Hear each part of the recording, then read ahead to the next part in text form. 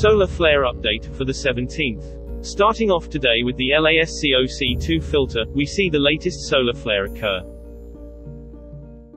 Now seen with the ink filter, at a slower speed.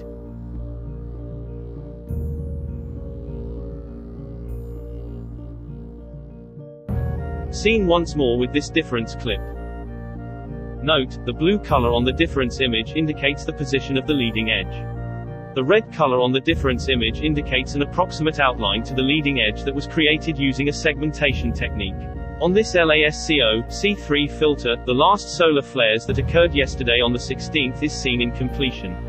Thereafter, the flare that occurred today the 17th is seen, as it expands into space.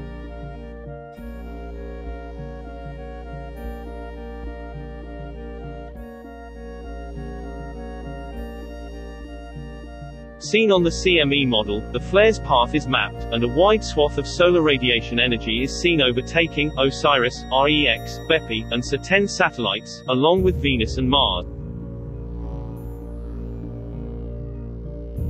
This is the planet's position today.